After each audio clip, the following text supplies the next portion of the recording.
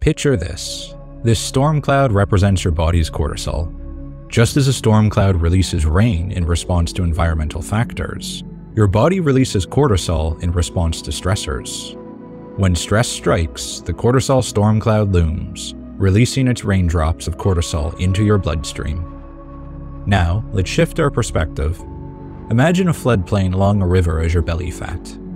This is where excess rainwater collects and forms pools.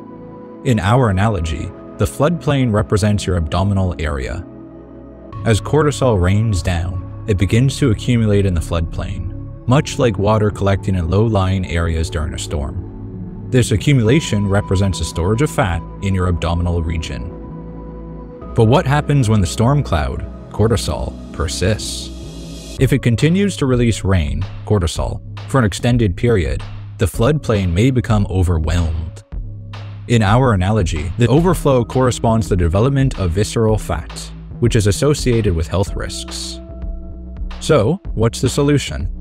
To prevent the floodplain from expanding and causing damage, you must clear the skies. This involves managing stress, just as you might manage a storm cloud by implementing stress reduction techniques. Clearing the skies helps prevent further cortisol release and allows the floodplain to recede. To begin, let's demystify cortisol. Cortisol, often referred to as the stress hormone, is a critical player in our body's hormonal symphony. It is primarily produced by the adrenal glands, two small glands located just above your kidneys. Cortisol's role is intricately tied to our body's stress response. When stressors, whether they be physical, emotional, or psychological, enter our lives, cortisol springs into action. Think of it as the body's built-in alarm system. It helps us cope with the demands of these stressors by mobilizing the necessary resources. But cortisol isn't a constant presence. It follows a diurnal rhythm. This means that its levels naturally ebb and flow throughout the day. Typically, cortisol levels are higher in the morning, providing us with the energy to start our day, and gradually decrease as the evening approaches, preparing our body for rest. Stress, an inevitable part of life, is a key trigger for the release of cortisol. When we encounter stress, be it a looming deadline or a challenging life event, our body's stress response system goes into action. This response involves the famous fight or flight mechanism, a term you may have heard of before. It's an ancient survival strategy that prepares our bodies for immediate action in the face of danger. Cortisol plays a pivotal role here. It helps release glucose into the bloodstream, providing our muscles with a quick energy boost, sharpening our senses, and temporarily dampening less essential functions like digestion. However, chronic stress is where things get tricky. While cortisol is incredibly useful in the short term, prolonged and excessive stress can lead to a continuous release of cortisol. This chronic elevation in cortisol levels can have detrimental effects on our health, both physically and mentally. Now that we've explored the basics of cortisol and its relationship with stress, let's turn our attention to how cortisol and belly fat are intertwined. First, it's crucial to introduce the concept of visceral fat.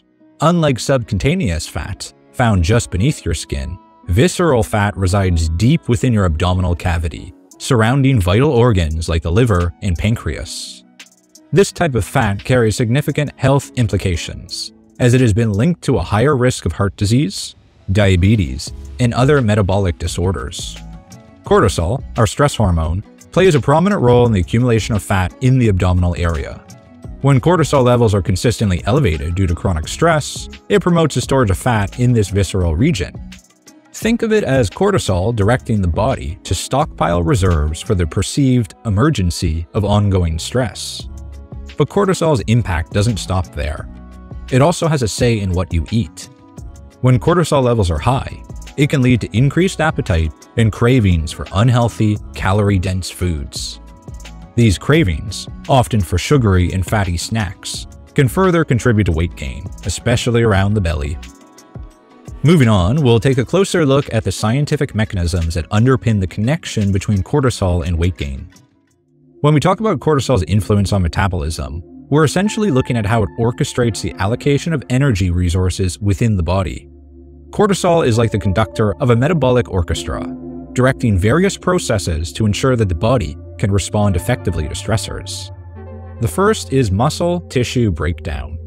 One of the key actions of cortisol during stress is the breakdown of muscle tissue, known as muscle catabolism. This process is initiated to provide the body with an immediate source of energy. Think of it as dismantling parts of a building to obtain building materials for a new structure. Cortisol signals the release of amino acids from muscle tissue into the bloodstream.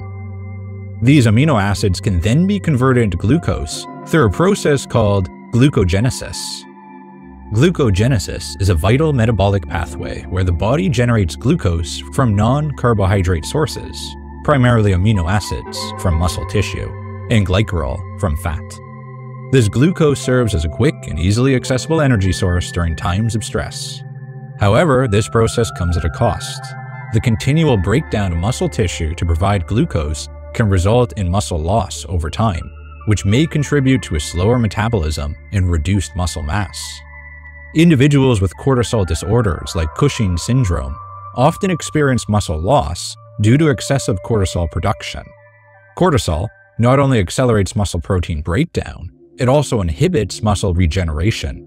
This leads to muscle atrophy, particularly in the arms, legs, and trunk, resulting in muscle weakness and reduced physical capacity. Not only that, but cortisol's actions extend beyond immediate energy release. Elevated cortisol levels can disrupt normal metabolic functions. For instance, it can impair insulin sensitivity, making cells less responsive to insulin signals. This can lead to higher levels of insulin in the bloodstream. Elevated insulin levels can promote fat storage, especially in the abdominal region. Cortisol's role in promoting fat storage is complex. While it encourages the breakdown of muscle tissue and the conversion of amino acids into glucose for quick energy, it also enhances the storage of energy in the form of fat. This is partially because cortisol increases the release of fatty acids from fat cells into the bloodstream. These fatty acids can then be taken up by fat cells in other parts of the body, including the abdomen, and stored as triglycerides. Now that we've explored the intricate ways cortisol affects metabolism and fat storage, here's something intriguing. Cortisol levels increase when you lose weight. Yes, you heard that right. The very act of creating a caloric deficit and shedding pounds can cause your cortisol levels to rise. But what does this mean? And how does it factor into our understanding of cortisol and belly fat? Let's break it down. Before we dive into the paradoxical relationship between cortisol and weight loss, it's important to understand how we can measure cortisol levels. In this section, we'll explore the methods available for assessing cortisol in the body. There are primarily two methods used to measure cortisol levels: blood tests and saliva-based cortisol tests. Blood tests offer a precise measurement of cortisol in the bloodstream, while saliva tests provide a non-invasive option by analyzing cortisol levels in saliva samples. However, it's crucial to emphasize that obtaining accurate cortisol assessments should involve consulting healthcare professionals. They can ensure proper testing protocols are followed, interpret the results correctly, and provide context for individual health situations. Now let's address the conundrum of cortisol levels increasing during weight loss. This seeming contradiction highlights the multifaceted nature of cortisol's role in the body. Cortisol, the stress hormone produced by the adrenal glands, can increase when you are in a caloric deficit due to a complex interplay of physiological responses. Here is an exploration of how this occurs. First is the stress response activation. A caloric deficit occurs when you consume fewer calories than your body needs to maintain its current weight. This energy shortfall signals to your body that it may be in a state of scarcity or stress. Even though you are intentionally creating the deficit for weight loss, your body's stress response mechanisms can be activated because it interprets the calorie shortage as a potential threat to its survival. Next is cortisol release. In response to perceived stressors, including the stress of a caloric deficit, the body releases cortisol. Next, after that, is glucose mobilization. As we mentioned before, cortisol plays a role in mobilizing glucose from various sources in the body, including the breakdown of muscle tissue, muscle catabolism, and the conversion of amino acids into glucose, glucogenesis. This glucose is released into the bloodstream to provide a readily available energy source during times of perceived scarcity. While cortisol's primary role is to mobilize glucose, It can also influence fat metabolism. It can lead to increased lipolysis, which is the breakdown of stored fat into fatty cells. Some of these fatty acids may be converted into glucose through glucogenesis, providing an additional source of energy. However, this process is not entirely efficient, and some of the fatty acids may be reabsorbed and stored back as fat, contributing to fat retention. Cortisol can also affect your appetite and food choices. It can lead to increased cravings for high-calorie, sugary, or fatty foods. This can make it challenging to stick to a caloric deficit, as you might find yourself giving in to those cravings, which of course can hinder weight loss efforts.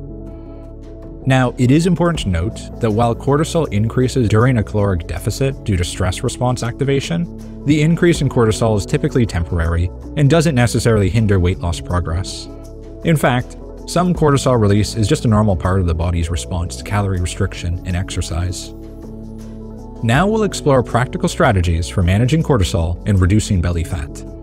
First and foremost, effective stress management plays a pivotal role. Incorporating regular exercise, relaxation techniques, and mindfulness practices into your daily routine can help mitigate the negative effects of chronically elevated cortisol levels. These strategies not only promote overall well-being, but also contribute to a healthier body composition. In addition to lifestyle changes, certain health supplements, such as ashwagandha, have gained attention for their potential to reduce cortisol levels. You may want to look into how ashwagandha can be a valuable addition to your stress management toolkit. Moreover, it's crucial to underscore the importance of obtaining a good night's sleep for cortisol regulation. Maintaining a consistent sleep schedule and ensuring you get sufficient rest can play a pivotal role in normalizing cortisol rhythms and bolstering your body's ability to manage stress. If you haven't already addressed any sleep issues, I highly recommend taking steps to do so.